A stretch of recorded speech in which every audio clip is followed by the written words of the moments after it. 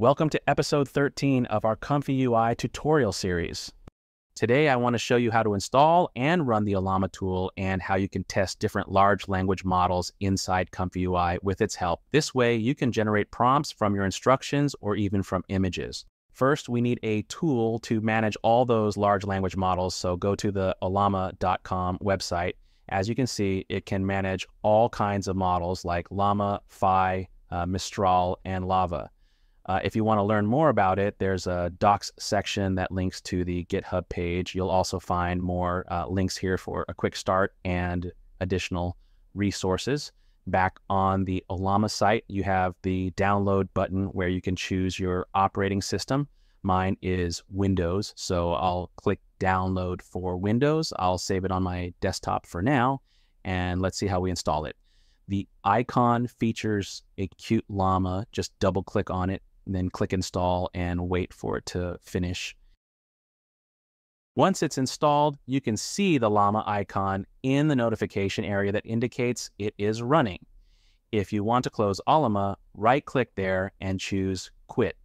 It's important to know this as it can use up some VRAM, so you can close it when you're not using it. And to start Ollama again, find it in your apps by clicking on Start and searching for Ollama. Now, if I click on it, it might seem like nothing happened, but Ollama has started as we can see the icon with the llama in the notification area. Back on the Ollama website, we have a section for models. If I click on it, we can find different models here, such as LLaMA, Gemma, Mistral, and so on. Lots of options to choose from. The top search is a little better than the filter below. So if I search for vision, for example, I can find models that can interpret an image and provide a description or caption for it. If I search for Gemma, I can see different variations of that model. If I go back to the models, we can also filter them by newest or popular. Here are some popular models. Let's say I want to install and test Gemma. I can see different versions available. If I click on it and scroll down, I can read more information about it. Here, you can see different versions, but to see all, you need to click on View More. As you can see, it has all kinds of sizes. Usually the larger models are smarter, but it also depends on how many parameters they are trained on. For example, 2B means 2 billion parameters. So 7B has 7 billion parameters, which allows it to handle more complex tasks, but requires more processing power. If I select the 7B version, I see a command on the right to install that model. If I choose a different model, like 2B instruct Q4, the command changes. I can click on this icon to copy that command. Then I click Start, type CMD, and select Command Prompt. Here I can paste the command I just copied and press Enter. This will pull all the information and models it needs to run.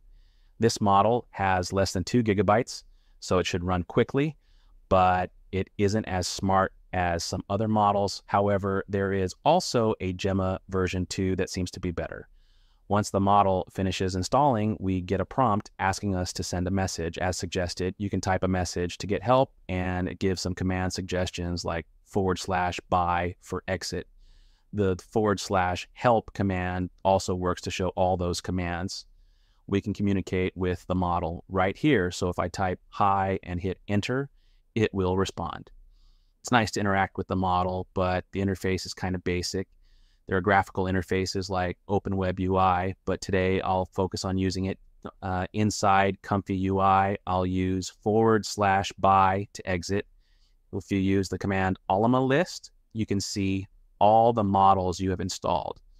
As you can see, I have a few gigabytes here, which can take up a lot of space on your hard drive. So if you want to remove models you don't use anymore, select the name of the model you want to remove, like stable prompt, for example.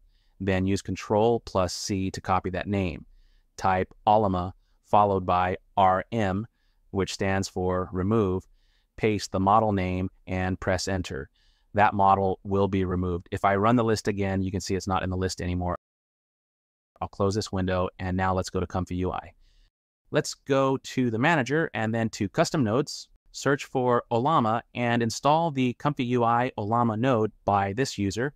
Click Install and wait for it to finish. Then you can click Restart and OK. We can close this tab now since a new window will open. Clear the canvas using the Clear button, then double-click on the canvas and search for Ollama. Select the Ollama Generate node. This one has a text output called Response, and we can add a Show Any node from ComfyUI Easy Use custom nodes. Here, you can add your instructions or text. For example, if I say hi and run it, I get this response. This is using the URL that points to Ollama running in the background. If I copy this link and paste it in the address bar, you can see it says Ollama is running. So we need Ollama to be running to use the models. You can give all kinds of instructions like in ChatGPT. Now, it's not always perfect. It depends on how smart the model is and how many billion parameters it has, but it's free and you can choose a model that fits your computer's power, allowing us to generate prompts with it. Let's delete the Ollama Generate node and add another one called Ollama Generate Advanced. This one has more options. Connect the response output to the Show Any node. Don't use the context output, as that will give a bunch of numbers. Now here we have the instructions for what we want to do, and at the top we can place our prompt. When we run this, it will interpret that prompt using the instructions. You can try all kinds of instructions to see what works best for you. I also tried generating some instructions with ChatGPT. I will post these long instructions for generating a prompt that works well most of the time, though it depends on the model. When I was trying to get the prompt to start with the type of image, I mentioned watercolor to see if it would start with that. However, I need to try it with some larger models for better results or to play with settings. Let's try this version to see if it works better. From here, you can take, for example, the 7B version, which is better, or look at Gemma version 2.0 with 7 billion parameters. But just to show you how to add another model, I'll demonstrate with this 2B version, which I think is similar to the Q4 version, though I'm not sure. Anyway, copy the command, go to Start, search for CMD, and open the command window. Paste the command and wait for it to install, then close it with the command By, or just close the window. Now back in ComfyUI, it doesn't appear here. If I try to refresh, I get undefined model. So you can either restart ComfyUI, add the node again, or right-click and choose Fix Node, which will recreate that node with default values. There are ways to make it more accurate if you want to experiment. For example, if I take a screenshot of this node and go to ChatGPT and paste that screenshot, it only works with a premium subscription, by the way, so I can ask about what those options mean, like top K, temperature, keep alive, and so on. I can also ask what settings to change to get a more accurate prompt for stable diffusion. Here's what was suggested: to lower the value of top K and top P and decrease the temperature, among other adjustments. You can play around with these settings to see if you can find better options. Let me add the Gemma 7 billion parameter model as well. You know the drill. Copy the command and run that in the command window. Back in ComfyUI, it doesn't appear since it was open, so I'll just right-click and recreate the node. Now I have that 7B version there. I will paste the instructions and then change the prompt, and this one works much better. I'll probably find even better versions after I finish the video, so make sure to check Discord to see what people have found that works best. I had a problem with the Discord link, so the invite link from the header where you usually subscribe to the channel should work fine. Let's remove this node and add one called Ollama Vision. We can connect the description output to the Show Any node, and then on the left we can add a Load Image node. We had something similar in episode 11. Now, when I run this workflow, it says it is not able to access external information or visual content. So this model is good for text, but cannot read images. Let's find a model that can do that. let's search the Ollama website for the word vision. Here, you can find a lot of vision models that can interpret an image, but many of those are variations of the LLaVA model. If you want a smaller model, you can try something like LLaVA Phi3, for example. You can read the description. There are more versions, like the Spenzi version, so let's test it to see how it works. Run that command in the command window, then back to ComfyUI, restart ComfyUI, or recreate that node. Now we can select that model from the list. When we run it, we get a description of the image. I can ask questions about that image, like what color the cube is. Let's try with a different image like this portrait. I can ask about her hair, so I can use that simple describe the image instruction, and I will get a prompt. The better the model, the better the prompt will be. Let me try a bigger model like the LLaVA one. I will try the 7 billion parameter version, which has almost 5 gigabytes. Copy the command and install it using the command window. If I run the Ollama list command, you can see I've already tested a few and need to try even more when I get more time. If you find some really good models, let me know in the comments or on Discord. Back to ComfyUI, let's recreate the node so we have access to the model we just downloaded. I will select it from the list and test it. The result is a really detailed prompt. Now, this Ollama Vision node doesn't seem to have a seed function, so if I try to run it multiple times, the prompt doesn't change unless I change the photo or the instruction. What you could do is add a space or a comma in the description so the instruction changes. That way it will let you generate another prompt. As you can see, it generated this long prompt. If you want another prompt, change the instruction again by deleting the space you added or adding another space or anything else that changes it. If you know a better way, let me know. For more prompt models, not vision, but those you use for text, you can also try the Phi version, like Phi 3 Mini, which are quite small. Depending on your video card, you can also try to integrate it with a workflow. For SDXL models, it worked quite well for me, but on the Flux model, it struggled. So let's add the LLaMA generate node. Let's use a normal model, not a vision one, like Gemma 7 in this case. And then I will add a show any node just to see what prompts it generates. Now, if we try to connect the positive prompt, we cannot. So we need to add that input. Right click, select convert widget to input, and then convert text to input. Now we can connect the Ollama generate to that node. Let's add some custom instructions and then a prompt that will use those instructions. The result is this cute bunny. I will paste those long instructions for the prompt generator, and let's try again. Now it's more detailed. We can add more information to the prompt to see if it can improve it. Now we have more information there about the style as well. The result is quite nice. Let's see if it knows how to do a watercolor. By the way, Flux models don't know as many art styles as the SDXL models, so I hope they will fix the model in the future.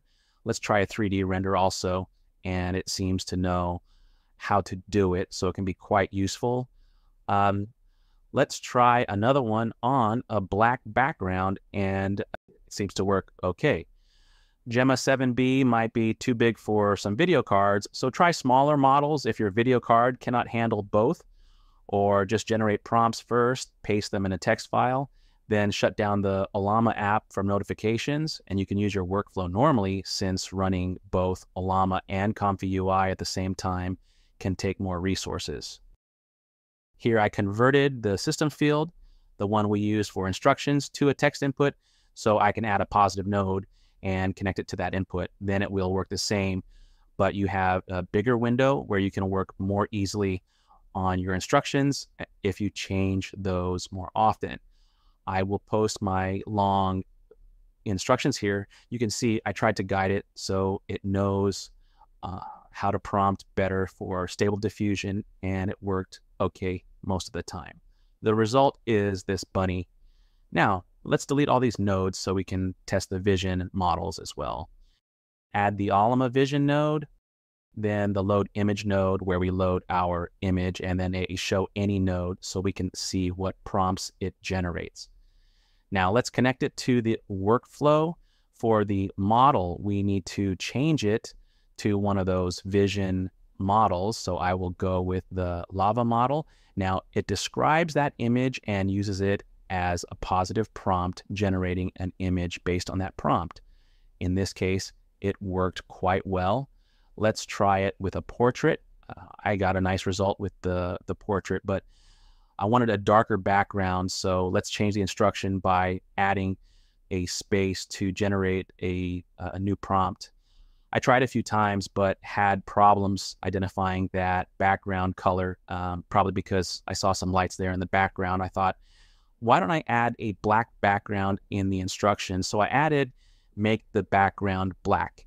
And in this case, it worked how I wanted. The images are quite similar. Let's try a vector illustration of the cat. This one worked okay now, but it didn't work all the time. Sometimes I had to specify in the instructions that I wanted it in vector art style.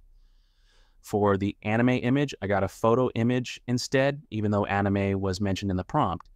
For that, Flux is better at understanding prompts, but it recognizes fewer art styles compared to SDXL. So I added more anime-related words in the instructions to guide it to what I wanted. In the end, adding anime, 2D, and chibi seemed to help achieve the results I wanted. This is how the final workflow for SDXL looks. You have some ideas for instructions and models here. What I want to show you is how to easily move parts of this workflow to another existing workflow. So, for example, if I want to use these 4 nodes, I select them by holding Control, then right-click on the canvas and choose Save Selected as Template. You can give it a name like Ollama Vision or something you'll remember. Now we can open another workflow like this Schnell one, for example. For dev, it worked really slowly for me. Maybe it's too much for both Ollama and Flux Dev.